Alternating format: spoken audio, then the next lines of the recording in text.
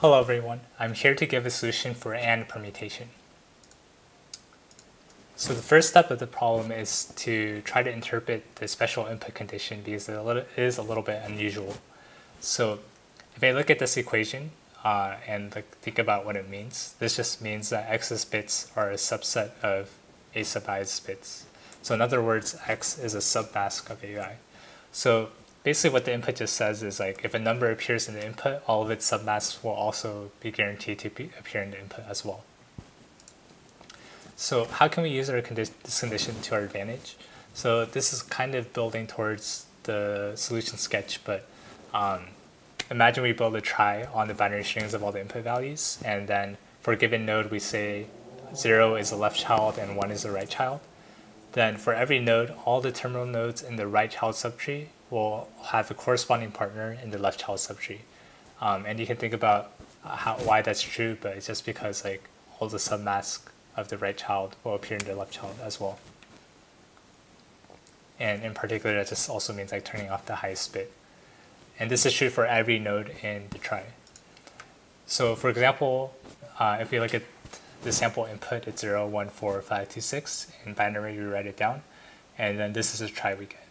And you can see that, like for example, for like this node, every terminal node in the right child also appears in the left child. For example, for this node, every terminal node in the right child also appears in the left child.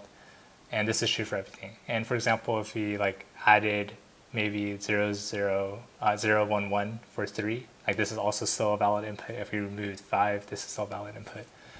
But we can't remove, for example, like 4 because this still needs a corresponding partner.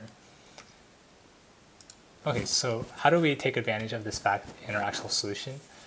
So the answer is just recursively solve each subtree, and then basically the invariant we'll have is like this solution will be valid if we ignore bits at this level and higher towards the root. So for example, the base case, the leaf, we can just assign the number to itself, and this is valid since we're just ignoring all bits at this stage because we reached the whole number. Inductive step, if we're at a middle child with like inner node with both the left and right child, we'll recursively find the solution for the left child and the right child. That we know for every terminal node in the right child, it's guaranteed to also exist in the left child. So we can just swap the two values assigned to those two nodes. And then this is guaranteed to not have any collisions just by our inductive hypothesis. So the matching is already guaranteed to not have any collisions at that bit or lower. So the only bit we really care about is at that particular level.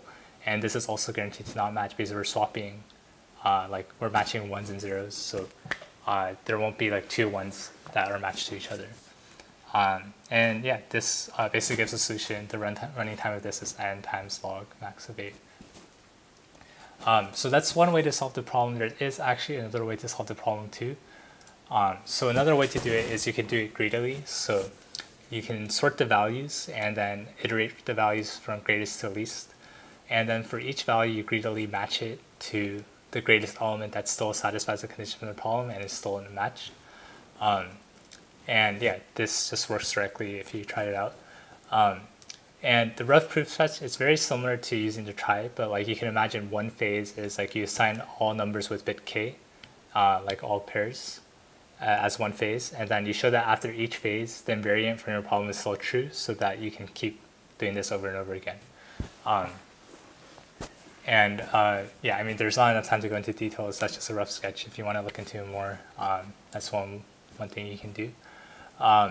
And one thing is with this greedy solution, it might be a little bit too slow if you just do it naively because the bounds are a little bit big. So you would need to speed it up. So if you do want to look at a judge solution where, like what the speedups are, we do have an example, so you can look at that in your own time later. Yeah, so that covers two different solutions for AND permutation. Thanks for listening.